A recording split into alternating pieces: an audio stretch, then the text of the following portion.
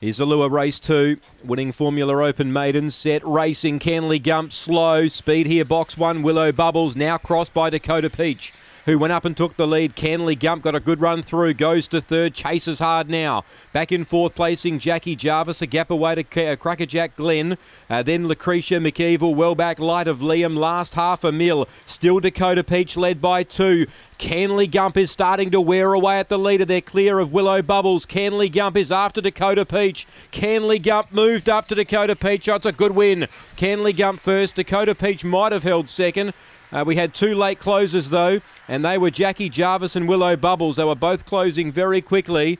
Behind those in Lucretia McEvil, who was well back in the pack with Crackerjack Glen, and the Light of Liam was back with half a mil towards the rear.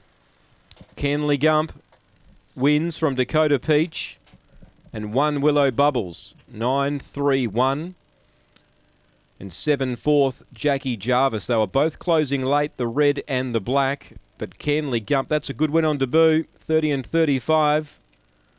The way he did it tonight, he was sluggish to begin, and he mustered up.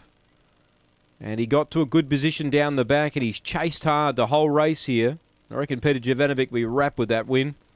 First up, the way he's done that, and he's chased down Dakota Peach, who had a good lead.